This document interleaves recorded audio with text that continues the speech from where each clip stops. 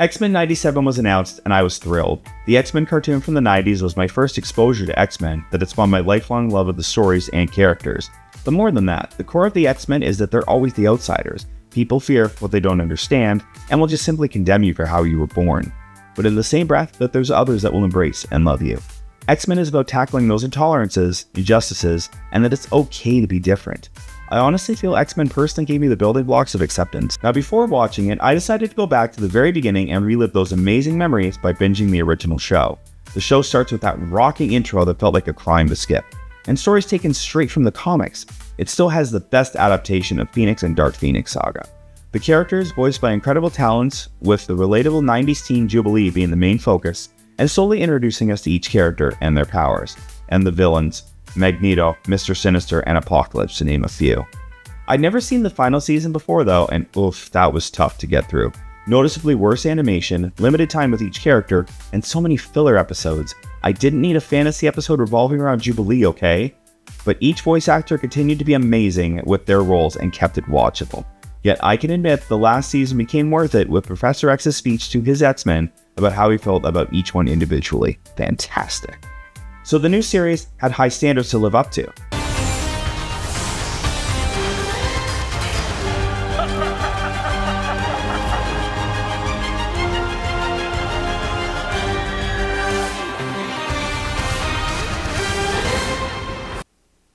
Whoa. But then the series did something amazing. In only 10 episodes, it showed that core of what X-Men stories were about, and that intolerance towards people different than you is bad.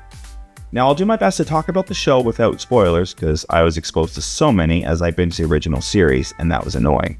They bring back a lot of the original cast: Beast, George Buzza, who I will always remember from Maniac Mansion, Wolverine, Cal Dawn, Storm, Allison Seeley Smith, Rogue, Lenore Zan, and Adrian Howe as Nightcrawler. They all reprised their roles. And while some main characters like Jubilee, Jean Grey, Cyclops, Gambit, and Morph were voiced by new actors, they all pulled out amazing performances.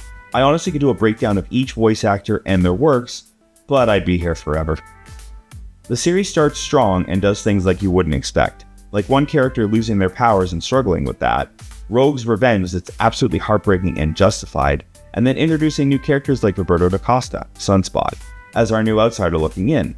And while it's still Jubilee-centric, it also allowed for a lot of characters to shine.